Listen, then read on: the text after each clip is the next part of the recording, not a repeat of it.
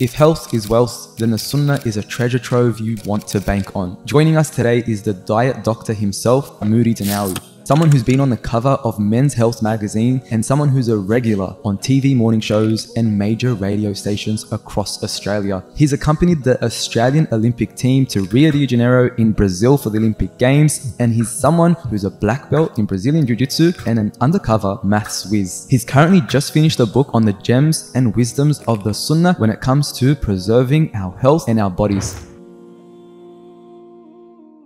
Water and sleep, just those two alone, dictate 2/3 of how you look and feel. Sleep is paramount, but food is related to sleep because your ability to sleep is based on the hormone melatonin. Because melatonin is what tells your brain it is nighttime, go to sleep. Melatonin is made from serotonin. Serotonin is a neurotransmitter. As the sun sets, subhanAllah, the body converts serotonin to melatonin and we can sleep. Now, what do we get serotonin from? Food. Amino acid rich foods such as tryptophan, yogurt, something the Prophet ﷺ loved. Just like I told the person who's trying to get lean when they ask me, what's the best fat burner? And I say, how much water are you drinking? Because the amount of water you drink dictates your body's ability to mobilize fat as a fuel source. If you have vitamin C, you've heard of L-carnitine, it's a fat burner. L-carnitine exists in the body, but you lose it as you get older. But the body uses vitamin C to make L-carnitine. So if you increase your vitamin C intake, eat a couple of kiwi fruits a day with the skin, and you'll increase vitamin C, and the body will use that vitamin C to make carnitine. That's addressing the cause, not the symptom. In Islam, we don't believe in band-aid remedies. We address the cause. You got a headache? No problem. Take something for your headache. But why did you get it? Dehydration, lack of sleep. Hydration and sleep dictate 2/3 of how you look and feel. The quality of sleep is more important than the duration. So how many of us have slept 8 hours and woken up tired? Many of us. Because we have a sleep debt. Every debt has to be paid off. However, if I slept between Dhuhr and Asr, my sleep score would be better than what the evening was. It would be approximately times 3 or 4. So that 1 hour between Dhuhr and Asr, and this is not a monitor that is preaching Islam or it's made by somebody who is following the Sunnah. No, this is science. Science shows us that 1 hour of sleep between Dhuhr and Asr is equivalent to 3 to 4 hours in the evening. So following a prophetic approach and sleeping after Isha and having that qaylula meets the quota quite easily. We've even seen that in Spain, they've actually incorporated this into their actual trade day. So you have the siesta, so people do not work after the time of Dhuhr, after the zenith. They don't, and even the ones that work after Dhuhr, the larger corporations have created workplaces where they have those sleep bubbles that,